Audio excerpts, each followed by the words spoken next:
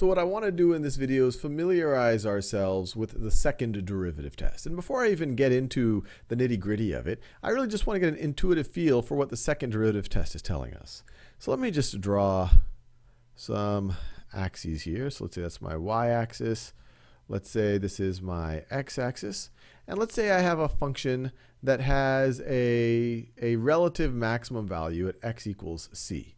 So let's say we have a situation that looks something like that, and x equals c is right over, so that's the point c, f of c. So I can draw a straighter dotted line. So that is x being equal to c. And we visually see that we have a local maximum point there. And we can use our calculus tools to think about what's going on there. Well, one thing that we know that the slope of the tangent line, at least the way I've drawn it right over here, is equal to 0. So we could say f prime of c is equal to 0.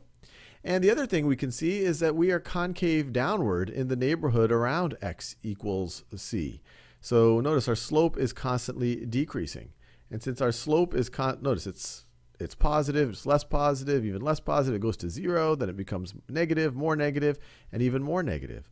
So we know that f prime prime, we know that f prime prime of c is less than 0.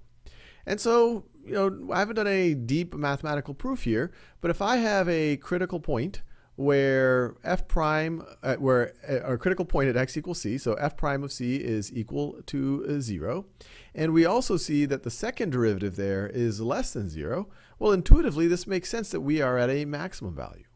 And we could go the other way. If we are at a local minimum point at x equals c, or relative minimum point, so our first derivative should still be equal to 0, because our slope of a tangent line right over there is still 0. So f prime of c is equal to 0. But in this second situation, we are concave upwards. The slope is constantly increasing. We have an upward opening bowl. And so here we have a relative minimum value. Or we could say our second derivative is greater than 0. Visually, we see it's a relative minimum value. And we can tell just looking at our derivatives, at least the way I've drawn it, first derivative is equal to 0, and we are concave upwards. Second derivative is greater than 0. And so this intuition that we hopefully just built up is what the second derivative test tells us. So it says, hey, look, if we're dealing with some function f, let's say it's a twice differentiable function. So that means that over some interval. So that means that you could find its first and second derivatives are defined. And so let's say there's some point x equals c where its first derivative is equal to 0. So the slope of the tangent line is equal to 0. And the derivative exists in a neighborhood around c. And most of the functions we deal with, if it's differentiable at c, it tends to be differentiable in a neighborhood around c. And then we also assume that second derivative exists, it's twice differentiable.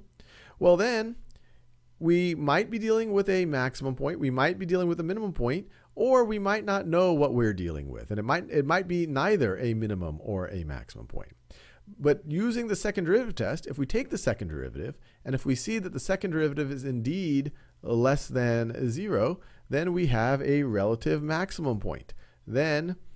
So this is a situation that we started with right up there. If our second derivative is greater than 0, then we are in this situation right here. We're concave upwards. Where the slope is 0, that's the bottom of the bowl. We have a relative minimum point. And if our second derivative is 0, it's inconclusive. We don't know what is actually going on at that point. We can't make any strong statement. So with that out of the way, let's just do a quick example just to see if this has gelled. Let's say that I have some twice differentiable function h.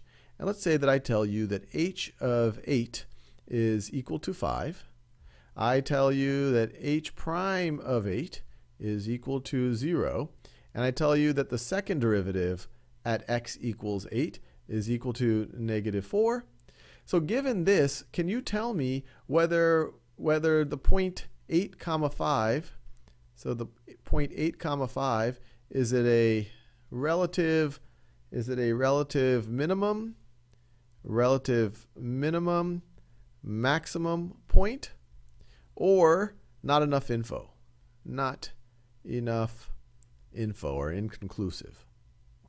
And like always, pause the video and see if you can figure it out. Well, we're assuming it's twice differentiable. I think it's safe to assume that it's, and we'll, for the sake of this problem, we're going to assume that the derivative exists in a neighborhood around x equals 8. So in this example, c is 8. So the 0.85 is definitely on the curve. The derivative is equal to 0, so we're dealing potentially with one of these scenarios. And our second derivative is less than 0. Second derivative is less than 0. So this threw us. So the fact that the second derivative, so h prime prime of 8 is less than 0, tells us that we fall into this situation right over here. So just with the information they've given us, we can say that at the point 8,5, we have a relative maximum value, or that this is a relative maximum point for this. If somehow, if they told us the second derivative was 0, then we would say it's inconclusive. If they told us, and that's all they told us, and if they told us the second derivative is greater than 0, then we would be dealing with a relative minimum value at x equals 8.